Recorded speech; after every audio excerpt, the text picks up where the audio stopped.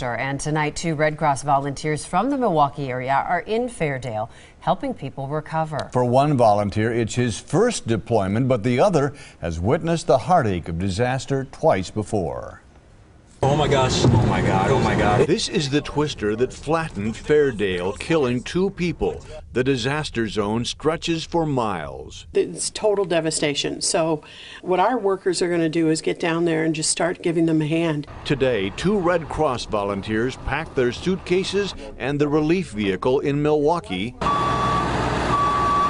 and headed to Fairdale to help. Basically, they're going to just roam the neighborhoods where the tornado hit and look for people who are cleaning up.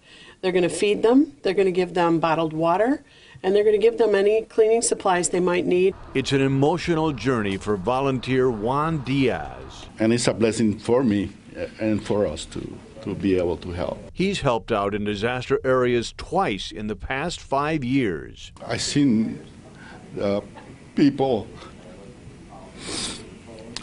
how they struggle to make it. I've seen their worries. Glenn Frank, a retired science teacher, is making his first deployment. It's a little spooky. It's scary when you see people when they lose the things that they've lost. Volunteers from across the Midwest are already making an impact. People, complete strangers, have been working with me for 2 days. They won't leave me. They won't leave our sides.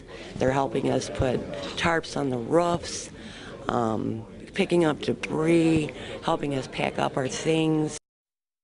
And the volunteers from Southeast Wisconsin will be there for at least 2 weeks, but that time could be extended if necessary, so our appreciation goes out to them for helping out.